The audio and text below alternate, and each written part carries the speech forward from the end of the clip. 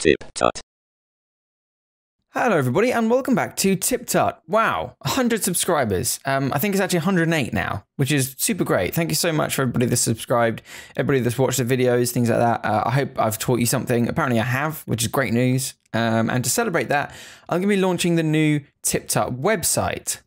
Bam, look at that. So I built this myself. I've been learning HTML and CSS, and I figured I could use this website as a kind of hub of information for you guys who don't want to use YouTube, and also can then download the resources and stuff that come along with the tutorials. Now, there's not much up here at the moment, but obviously this will grow with the channel. So we're just going to do a bit of a quick tour for this video. You first load the website, and of course you're there on the home page. And then along the top here, you've got all your main tabs. If you pop along to tutorials, it's got a list of the software for which I've currently done tutorials in. This will be updated. You can see Photoshop, Illustrator, Audition, and then I've made some fake ones here for miscellaneous and for reviews. And if you can just click on one of these, for example, let's say Audition. It'll bring you to a website page that briefly explains what Audition is and gives you a playlist of all the tutorials that I've done on that particular piece of software.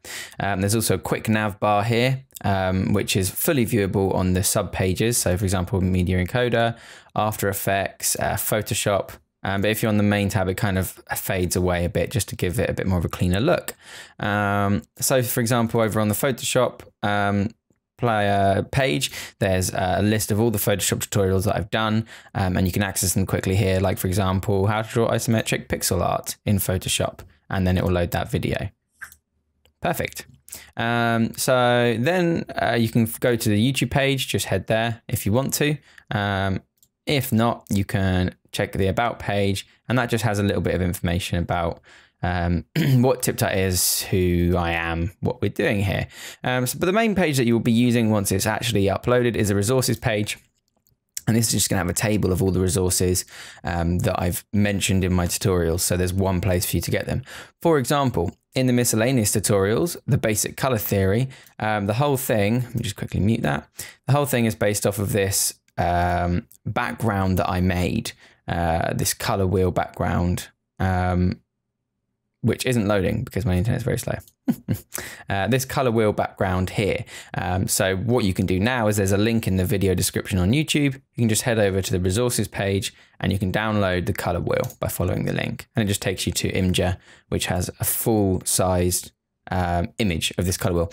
Now, there'll be more resources, obviously, as and when I do more tutorials. But for the meantime, this just acts as a hub from which you can watch any tutorial that you want that I've made if you don't want to use YouTube, and also resources when there's more to show.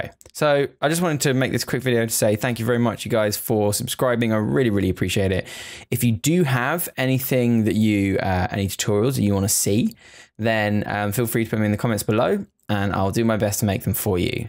So thanks again for watching, everybody. I really appreciate the subscribing, and I'll see you at the next milestone, 250, I guess. Wow. Who knows? See you next time. Remember to subscribe for more tips, tricks, and tutorials. Thanks for watching.